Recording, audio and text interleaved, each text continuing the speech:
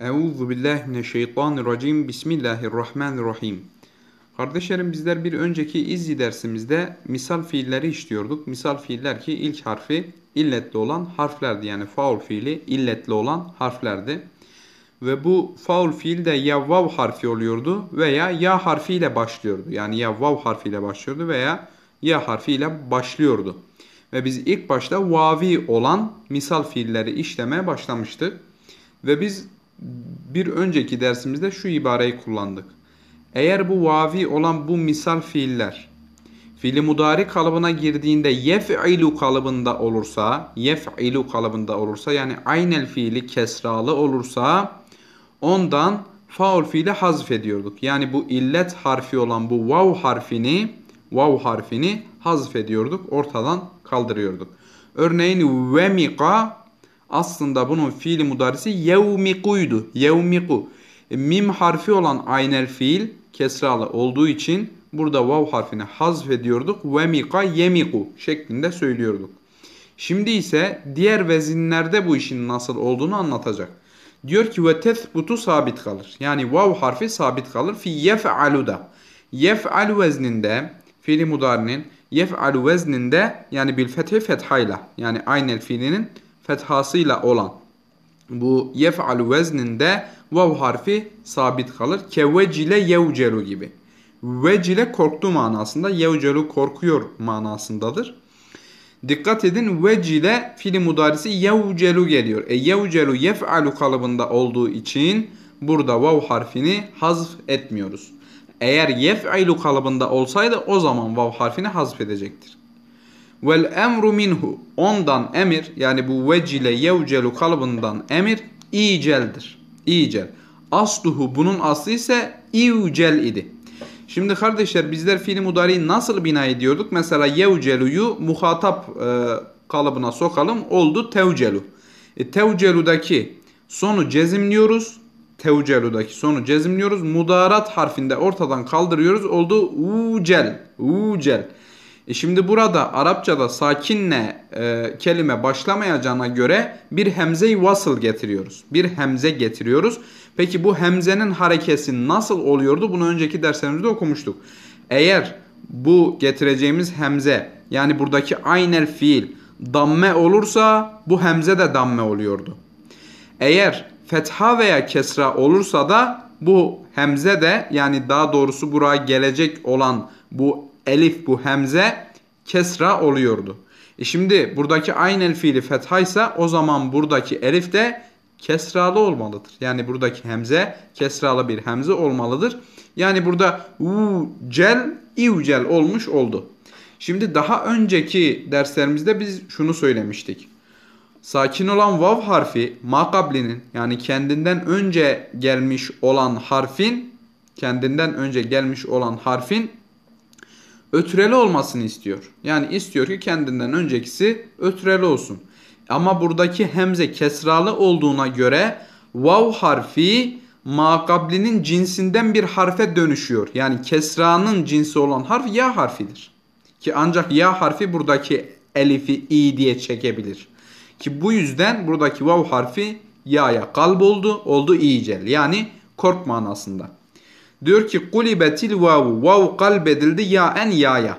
Buradaki vav harfi ya'ya kalbedildi. Niçin kalbedildi? Li sukuniha, sakin olduğu için. Yani vav sakin olduğu için. Li sukuniha, o vav sakin olduğu için. Bir de venkisari kesralı olduğu için ma kableha. O şey ki kableha ondan önce. Yani o vav'dan önce olan şey de kesralı olduğu için. Vav'dan önce olan elif de kesralı olduğu için. Vav sakin, ma kabli kesra, o zaman kulibet vavu ya'en. Vav ya'ya kalbedilir, olur icel. Bunun emri kalıbı da icel olmuş olur. Yani kork. Diyor ki fein eğer indamme, dammeli olursa ma kableha, ma kabli dammeli olursa. Yani bu vav harfinden önce okuyacağımız bu hareket dammeli olursa adetil vavu, vav iade edilir. Şimdi diyor ki fetekul, sen söylersin ya zeyducel. Kardeşler buraya çok dikkat edin. Biz hemze-i vaslın sabit okuyuşta okunduğunu yani icel ve geçişli okuyuşlarda da okunmadığını, hemze-i vaslın geçişli okuyuşlarda da okunmadığını söylemiştik. Örneğin unsur yardım et ve vensur, mesela vav harfini başına katarsam oradaki hemze-i vaslı okumuyorum. Oluyor vensur. Şimdi eğer ben geçişli bir şekilde bu icel kelimesini okursam, mesela ya zeyducel söylemiş olurum. Burada artık çünkü makabli dammeli olduğu için sanki burada vav varmış gibi okuyorum. Diyor ki tulfazu bil vavi. Vav ile telaffuz edilir. Aslında burada tuleffezu söyleseydi daha güzel olurdu. Tuleffezu bil vavi. Vav ile telaffuz edilir ama ve tüktebu bil ya'i, ya ile yazılır. Ya ile yazılır, vav ile telaffuz edilir. Çünkü ben eğer geçiş yapacaksam, mesela geçiş yapacaksam ve geçiş yaptığımda da bu ya harfinin makabli olan, yani ilk harekeli olan bu harf, mesela buradaki dat harfinin harekesi dammedir. Bu dammeli olduğu için telaffuz ederken sanki bu ya tekrar vava dönüşmüş gibi telaffuzda vav olarak okuyorum. Ya zeyducel. Sanki burada bir vav var da dahi çekiyormuş gibi. Ya zeyducel şeklinde telaffuz ederim. Ha diyelim bu cümlede ayrık okursam, mesela ya zeydu icel. Eğer ayrık okursam, yani burada durak yapacağım zaman icel diye okurum ama geçiş yapacaksam hemze-i vasıl ortadan kalktığı için bu vav harfinde makabli dammeli olduğu için vav telaffuzda iade edilir ama ve tüktebu bil ya'i, ya ile de yazılır. Diyor ki ve tethbutu, yine sabit kalır. Yani vav harfi yine sabit kalır. Eydan, aynen, yani bir önceki kısımda olduğu gibi yine sabit kalır. Fi yef'ulu, yef'ulu sırasında da sabit kalır. Bidammi damme ile, yani aynel fiilinin dammesiyle olan şu yef'ulu vezninde de yine o illet harfinden olan vav harfi sabit kalır. Dikkat edin kardeşler, sadece bizler yef'ilu sırasında olursa, yani eğer bir fiilin mudarisi yef'ilu vezninde olursa biz ondan o vav harfini hazf ediyorduk. Ama yef'alu'da herhangi bir hazf yapmadık. Veya yef'ulu'da da diyor yine sabit kalır. Yani vav harfini hazf etmeyiz. Kevecuhe yevcuhu gibi. Dikkat edin. Vecuhe yevcuhu. Vecuhe manası şerefli oldu. Yevcuhu şerefli oluyor. Burada aynel fiili dammeli olduğu için yine burada vav harfini hazfetmedik, olduğu gibi söyledik. Yevcuhu tıpkı yensuru gibi söylemiş olduğu. Vel emru, emir ucuh şeklinde gelir. Zira tevcuhu, zira emir kalıplarını muhatap sıralardan bina ediyorduk. Fiil-i mudari'nin muhatap sıralarından. Mesela tevcuhu sondaki harfi cezimliyoruz. Mudarat harfinde hazf ediyoruz. Oldu ucuh. Vucuh olmuş oldu. Sakinle Arapçada bir kelimeyle başlanmayacağına göre bir hemze-i vasıl getirdik. Bu hemze-i vasıl da dammeli olacak. Çünkü aynel fiili dammelidir. Oldu uvucuh. Uvucuh olmuş oldu. Yani şerefli ol manasında. Ve nehyun, nehi ise la tevcuh şeklinde gelmiştir. Dikkat edin, hiçbir şekilde vav harfi hazf olmamıştır. Diyor ki ve huzifetil vav, vav harfi hazf edildi. Ve huzifet hazf edildi. El vav harfi min yata'u ve yesa'u ve yeda'u ve yaka'u ve yeda'u ve yehebu. İşte bu saydığımız bu fiillerden vav harfi hazf edildi. Niçin hazf edildi?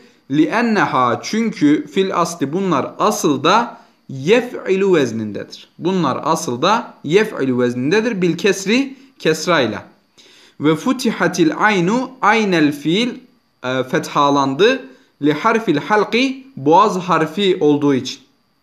Aynel fiil fethalandı. Yani bu fiillerde boğaz harfi olduğu için ba'de hazfil fa'i, faul fiili hazfettikten sonra, aslında şu sondaki ba'del hazfil fa'i normalde izzi ibaresinde yok. Şimdi kardeşler burada şunu söylemek istiyor. Örneğin buradaki veta'u, daha doğrusu veta'e, veta'nın fiili mudarisi aslen yevti'u şeklinde gelmeliydi. Yevti'u. Hatırlarsanız bizler 3. bab olan fetaha yeftehu babını anlatırken biz şunu söylemiştik. Bu 3. bab olan fetaha yeftehu'ya bir fiilin girebilmesi için aynel veya lamel fiilinin harfen min hurufil halqi, yani boğaz harflerinden bir tanesi olması gerekliydi. Ama şunu da söyledik, çok dikkat edin.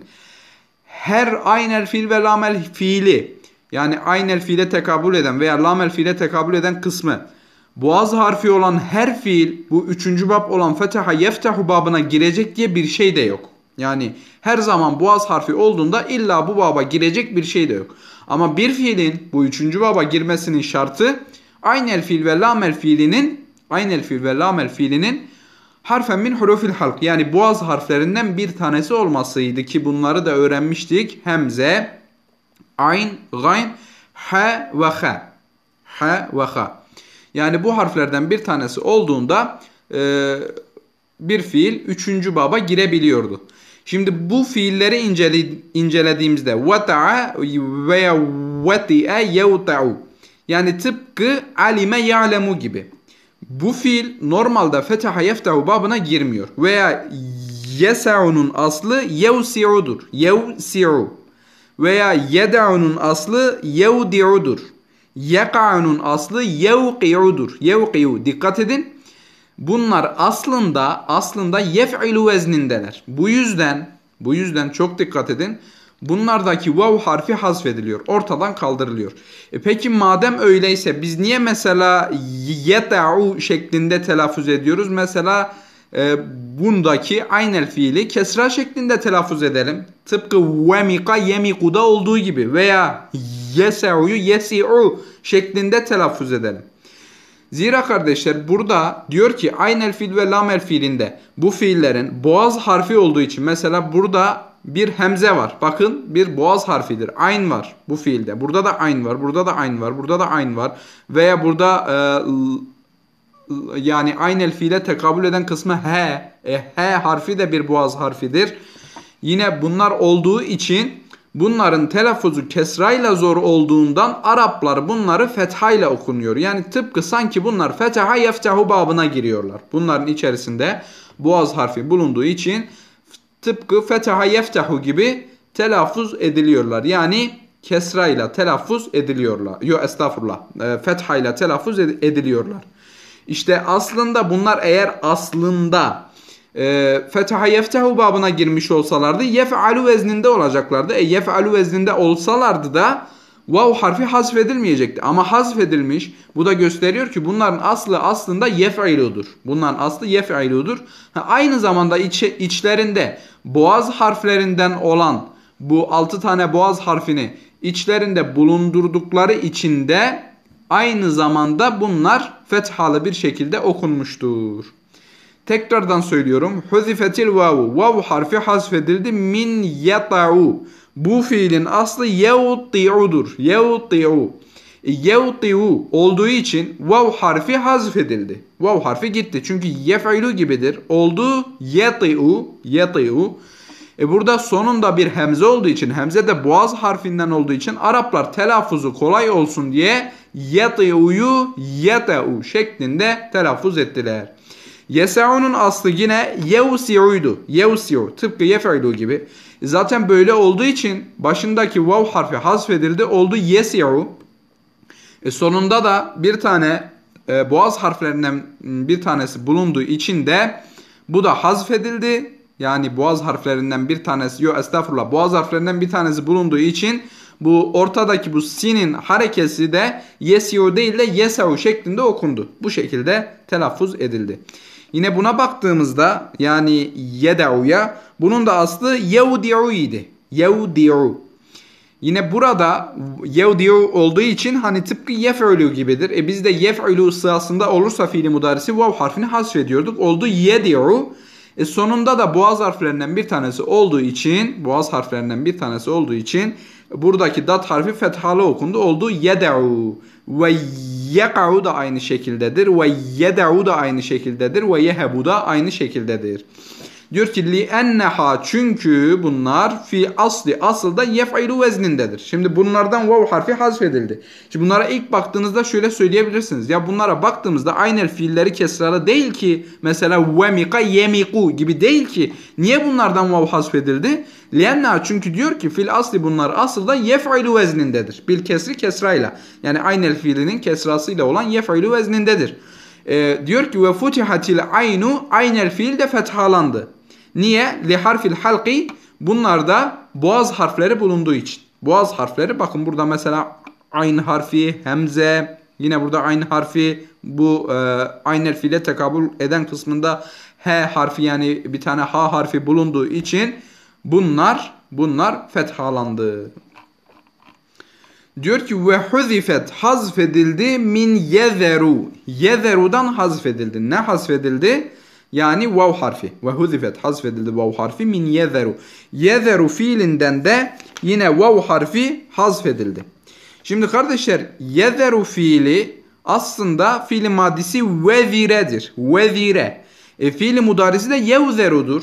Vezire yevzeru, tıpkı alime ya'lemu gibi. Yani yef'alu veznindedir. Yef'alu veznindedir. Yef'ilu vezninde değil. Bakın. Yezeru aslına gittiğimizde yevzeru. Yevzeru. Bu yef'alu vezninde, yef'ilu vezninde değil ki biz bundan vav harfini hazfedelim. Peki niçin bundan vav harfi hazfedildi? Diyor ki likevnihi, olduğu için, bimane yedev. Yedev manasında olduğu için. Şimdi kardeşler şurada hatırlarsak yedev'dan da vav harfi hazfediliyordu. Niye? Çünkü yedev aslında yevdi'udur. Yevdi'u. Yani tıpkı yef'ilu gibi. Yed'u yevdi'udur. Yevdi'u olduğu için vav harfi hazfedildi. Oldu yedi'u. Sonunda da boğaz harflerinden bir tane ayn harfi olduğu için Araplar tıpkı fetha yeftahu'da yaptığı gibi buradaki aynel fiilini fethaladılar. Oldu yed'u. Yed'u olmuş oldu. Şimdi burada da diyor ki yezeru'daki vav harfi de hazfedildi. Bundaki vav harfinin hazfedilmesinin sebebi likevnihi, onun o olduğu için, bimane yed'u manasında olduğu için. Yani bu tıpkı yed'u'nun aynısı, onun aynı manasında olduğu için ki yed'u'nun manası terk ediyor. Terk ediyor demektir. Yed'u terk ediyor manasındadır. Buradaki yezeru da tıpkı bunun gibi olduğu için bunda da vav harfi hazfedildi. Şimdi yed'u'dan vav harfinin hazfedilmesinin sebebi yani bunun, yani yed'u'nun aslına gittiğimizde bunun aslında yef'ilu kalıbında olmasıydı. Sonunda da boğaz harfi olduğu için Araplar yed'u şeklinde telaffuz ettiler. Yedi'u şeklinde telaffuz etmediler. Yezeru'dan da vav'ın hazf olmasının sebebi de bunda bu şekilde kurallar yok ama yezeru'da likevni olduğu için bimane yed'u. Yed'u manasında olduğu için yezeru fiilinden de has olarak bir istisna olarak bundan da vav harfi hazfedildi. Son olarak diyor ki ve ematu, öldürdüler. Kim öldürdü? Araplar veya sarf uleması öldürdü. Madi yed'u. Yed'u'nun ve yezeru. Yed'u ve yezeru'nun madisini öldürdüler. Bu ne demek? Yani hiç kullanmadılar. Yed'u ve yezeru'nun madisi yokmuş gibi davrandılar. Ve hazful fa'i, fa'nın hazfedilmesi delilun, delildir, ala ennehu vaviyyun. Bunun vavi olduğuna delildir. Şimdi kardeşler diyor ki yedev ve yezeru'nun Araplar fiili madisine hazfettiler. Peki madem bunun fiili madisi hazfedildi, yani yedev'un fiili madisi hazfedilmişse biz nereden biliyoruz bu fiil vavi bir fiildir? Yani estağfurullah, daha doğrusu şöyle ifade edeyim, az önceki ifadem yanlıştı. Diyoruz ki yed'u'nun fiili madisini Araplar hiç kullanmadıysa, öldürdülerse, peki biz nereden biliyoruz yed'u aslında yevdi'udur? Biz bunu nereden biliyoruz ki Araplar, yani daha doğrusu bu fiilin aslı vavi bir fiildir. Bu fiilin vavi bir fiil olduğunu nereden biliyoruz? Diyor ki hazful fa'i, fa'nın hazfedilmesi, yani buradaki faul fiilin ortada olmaması. Şimdi şunu kesinlikle unutmayın. Şöyle düşünebilirsiniz belki. Hani belki bu fiilin aslı da'aydı. Da'a. Şunu kesinlikle unutmayın. Arapçada 2 harfli fiil yoktur. En az 3 harfli olmalı bir fiil. Burada mudarat harfi var. Bundan sonra 2 tane harf kalmış oldu. Mutlaka bir harf hazfedilmiş. Diyor ki işte hazful fa'i, faul fiil yok. Yani ortada olmayan faul fiil.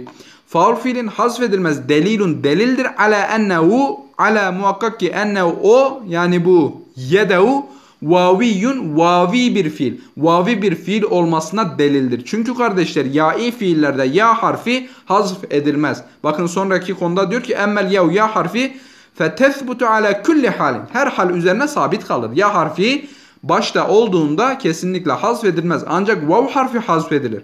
Vav harfinin yedev ve yezerudan hazfedilmesi bize aslında bunların madisi olsaydı, eğer bunların madisi kullanılıyor olsaydı vav harfiyle kullanılırdı. Mesela yed'unun madisi veda'a şeklinde olurdu. Veya yezerunun vezeru, daha doğrusu vezere şeklinde olmuş olurdu. Ama bunu kesinlikle unutmayalım. Yedev ve yezerunun, yani terk ediyor manasına gelen bu fiilin madisini ematu, Araplar öldürmüşler. Yani kesinlikle kullanılmıyor. Hiçbir ibarede karşınıza çıkmaz. Ama şunu da bilin, bu fiiller vavi fiillerdir. Peki vavi olmalarının delili nedir diye sorulsa diyeceksiniz ki bunların faul fiili hazfedilmiştir.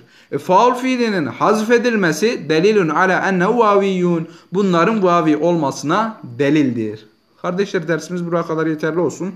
Allah'a emanet olun. Sağlıcakla kalın inşallah.